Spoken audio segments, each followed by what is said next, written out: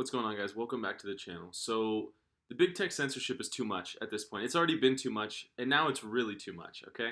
So if you're not aware, yesterday, I believe, or the day before, this woman here in the video on this side and all the other doctors around her went out in front in Washington, and they spoke to the public, and they're doctors, and they wanted to share their experience with treating COVID. They're not doctors who, haven't been for 30 years, but they've held high positions and people just deem them credible. They're people who are actually dealing with patients on a day-to-day basis. And what did they say? They mentioned that, and you guys, I'll put this link for you guys to watch if it's not removed by the time you go to watch it, like other links are, which is sad, that they said that they're treating patients with a combination of hydroxychloroquine, azithromycin, and zinc. This is something I've talked about for a while, and I've seen people talking about for months. And it makes you wonder, why do people keep trying to hide this? Why would they be doing that? Well, maybe the people who are doing this don't have the same intentions that you do, which is, and that I do, which is just that I want to see people be healthy, and I want to see life get back going again for most people, and I don't want to see people die. So they've crossed the line. I'm going to explain a couple ways how they've done this. So they did this video. This is a super powerful video if you guys haven't watched it, right? This woman's treated hundreds of people with that exact remedy, and nobody's died going through her clinic yet.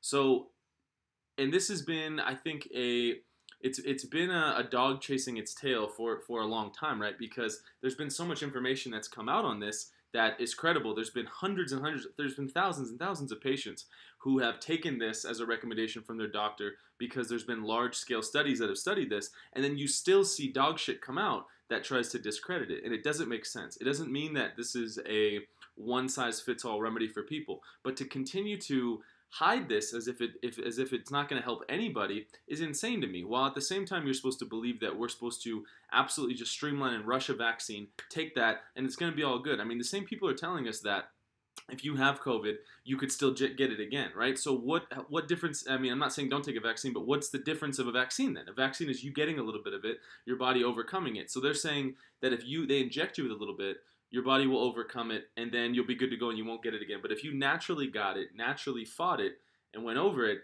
then the next time, then you're still prone and you could probably get it again. There's so much logic here that just isn't making sense, and it's not cool. And a lot of these platforms, what they're doing is they're pulling this stuff off because they're saying, hey, well, the way that they're reporting is like, we don't want people to get misleading information. We don't want them to take medicine that isn't what they want or isn't going to help them. And it's like, okay, well, these are doctors, right? So you run a social networking platform. This isn't your job, right? So unless you have doctors there at Facebook, at Twitter, at YouTube, who are smarter than these people, who have been on the front lines actually helping these people, you have no right to be able to pull this content down. And beyond that, you look at this, right? So like Donald Trump Jr. posted the same video, and what do? They temporarily suspended his account, right? So you can be wrong about things. I mean, you have people at the highest level in CDC, WHO, Fauci, all these people globally who've been wrong about things several steps of the way. Wear a mask, don't wear a mask, asymptomatic can spread, actually it doesn't, it sticks to surfaces along, actually it doesn't. All these things are fine to be misleading because it's leading towards the same agenda, which is that you need to have this one opinion, which is stay home unless you want to go out and protest. That's the only way you can go out of your house. If not, you're just irresponsible and you want to kill old people. And realistically, why don't they want people to use this medicine or a combination of these medicines? It's because they've been out in the public sector for a very long time.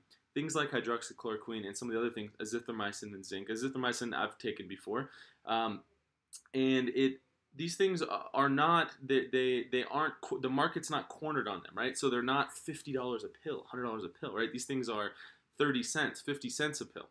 So if you're in the game of selling people overpriced treatment, then you would be in the game of opposing people getting treatment that is fairly priced or very low priced. And this is really where the crux of it all is you have these people pretending to be people who care about you, who care about me, but really they care about their own personal interests and money that they're going to be making through some of these vehicles, or they're just getting bad information, and they're actively censoring doctors, removing content of them. This was a live stream that had over 17 million views on it on Facebook, and they removed the video, right? So you're not allowed to watch it. Facebook deemed that your brain as an adult and your eyes are not allowed to consume this content because it's dangerous, even though doctors are giving it. And these people say, well, listen to the experts. Okay, experts don't always agree, right? So if you have experts saying that hydroxychloroquine doesn't work, and in combination with zinc and azithromycin, let's look at why it doesn't work. Why doesn't it work? And if so, and if there's data and evidence as to why it doesn't work, great.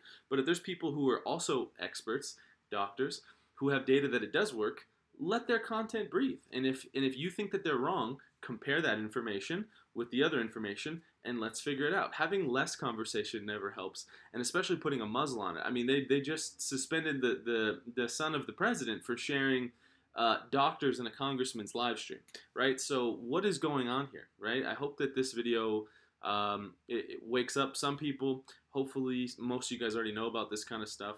I'm going to be talking more about the this vein of things as well as crypto. I mean, crypto's going bananas as well at the same time right now. But this video needed to be about this. I'll put the link below for you guys to check out the video if you haven't seen it. Hopefully, it's not gone by the time you watch it. Like the video, subscribe to the channel, and there'll be more information coming out on this soon. Thank you guys.